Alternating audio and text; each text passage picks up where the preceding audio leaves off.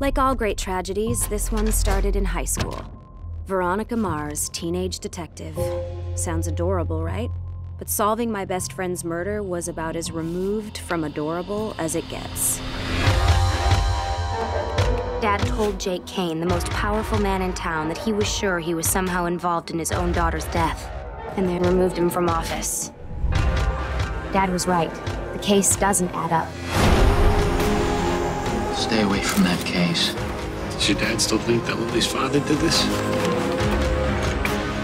Do you have any idea how dangerous it is what you're doing? That family will do anything to make that evidence go away.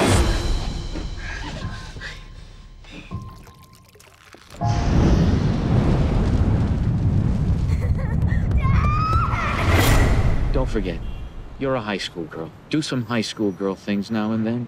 Relax, Dad. I'm cutting pictures of Ashton out of teen people as we speak.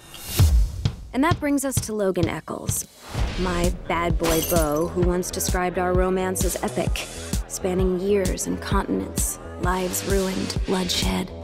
Dramatic? Maybe. True? Definitely.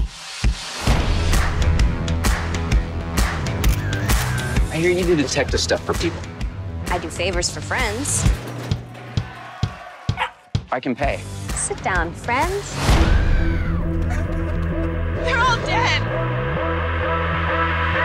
The bus was sabotaged. Not only were those kids murdered, but the guilty party is still at large.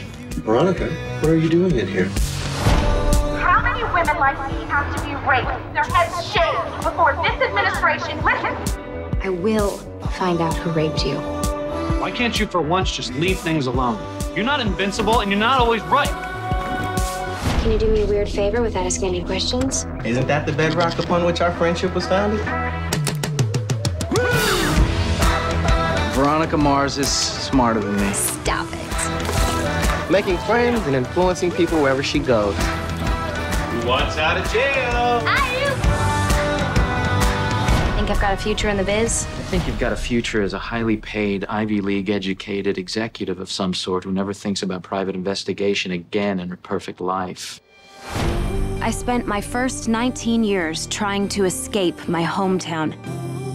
Made it out. Then after a decade away, decided Neptune needed me, and I needed it.